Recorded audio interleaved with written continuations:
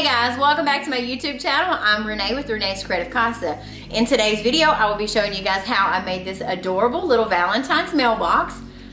It is working, so it opens here and it has the little flag on it. I told my husband it's for some little love notes if he wants to write me any. You guys will not guess what this is made out of. Let me know your guess in the comments down below. So without further ado, let's get to crafting. So for our Dollar Tree project today, we are going to be using this adorable little Dollar Tree mailbox. It is like a little working mailbox. It's made out of cardboard or something. And then they are selling these little metal buckets for their Valentine's, maybe to pack your little, you know, gift baskets in or whatever. And we're also going to be using some florals. I have some roses, some onion grass, and then I have a couple of different types of hanging flowers. And I'm also going to be using a Dollar Tree plunger as well as the floral foam.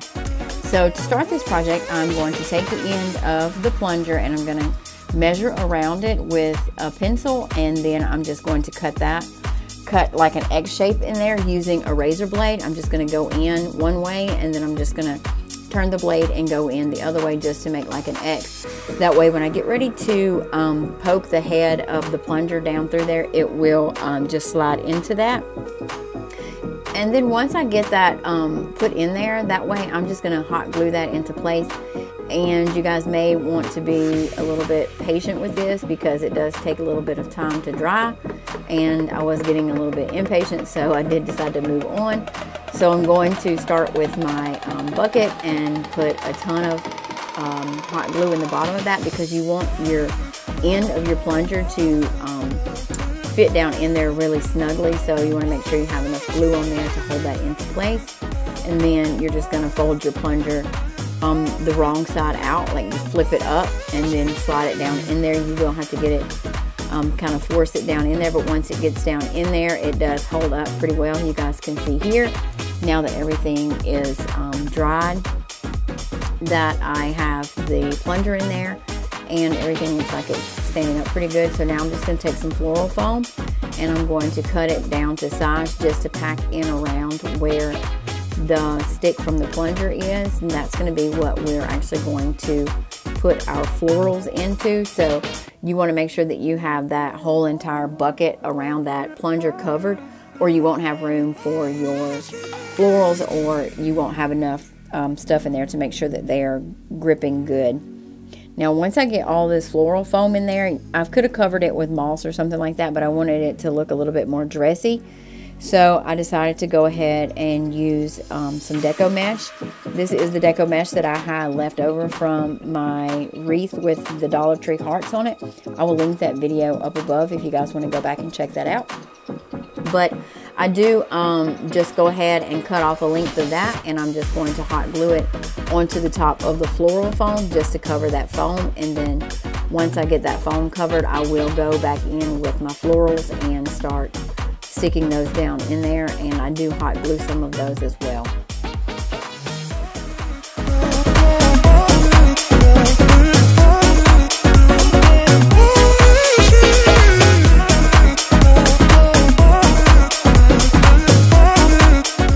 Now I'm going to start cutting off some of my florals, and I'm just going to use my wire cutters to cut off some of these lengths. And then this, I'm not sure exactly what type of hanging floral this is, but I did get it because I do want it to kind of spill over the edge of my bucket. So once I cut that off of the actual branches, I went ahead and cut it shorter, and I think I go back and end up cutting it even shorter because it was kind of hanging down on the, like below where the bucket is, so I didn't really want that. I kind of wanted it to hang a little bit but not all the way down to my tabletop there. So I did go back and cut this more.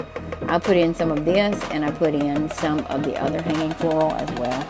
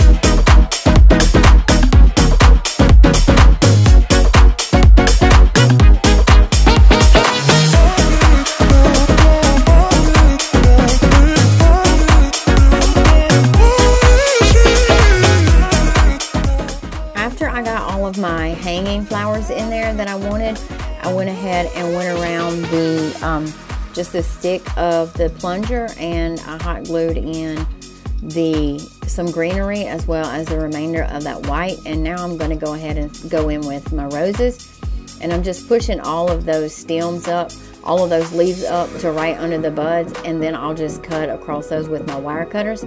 And you need to cut them kind of short because, well, I need to cut mine kind of short because the plunger, you can actually feel it once you start going through there. Once you get through the floral foam, you'll hit the plunger, and then I just felt like my flowers weren't down in there deep enough. Of course, if you want your flowers to stand taller, then there's always that option, but I wanted to go ahead and cut mine shorter. So I started in with these really light, they're almost like a cream coral color rose. I went ahead and started in with those. And then I'm going to go in with these darker ones, and I'm just going to fill in all around the base of my little mailbox here.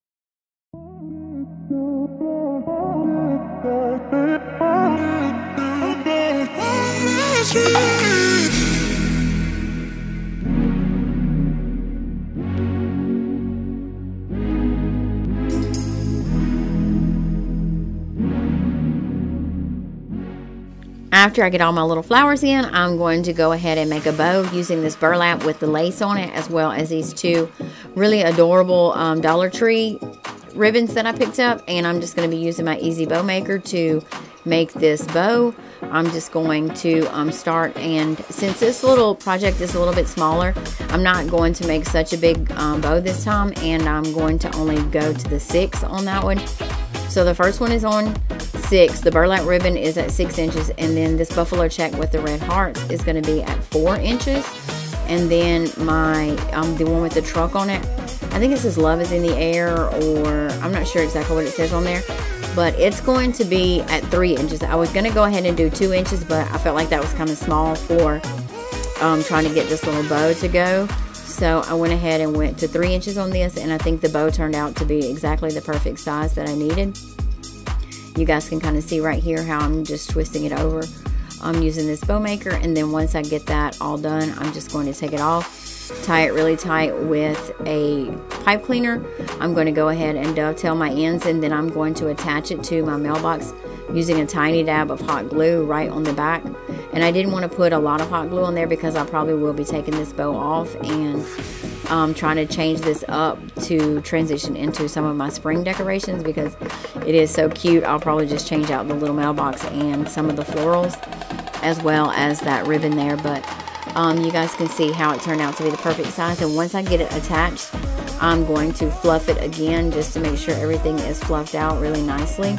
And I'm also going to curl some of those ends, and I think it turns out really adorable.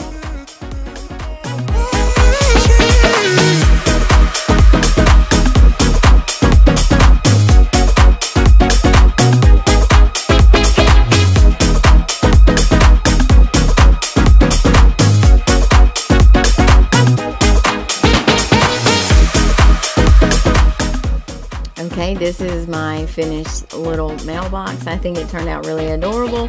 It has all the colors in it that just make you think of romance and that special Valentine's Day. Oh, the little ribbon says "You are my person."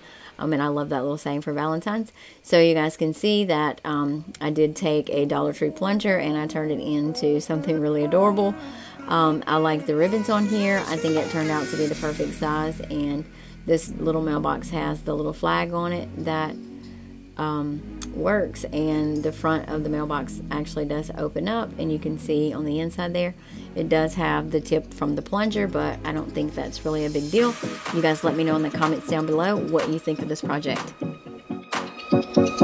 Hey y'all, thanks so much for watching my video. I hope you guys enjoyed watching me put together this little mailbox. Remember, you can change out any of these items to turn it into any seasonal mailbox that you want. So it can be Valentine's or spring or Easter or St. Patrick's Day even. So whatever season you're in right now in your home, you can turn this mailbox into that. So go ahead and give that a try. Let me know in the comments down below if you plan on trying to recreate this mailbox and what season you are going to go with. Also, don't forget to join my Facebook group. It's Renee's Creative Casa. It is a public group, so everybody can be able to find it.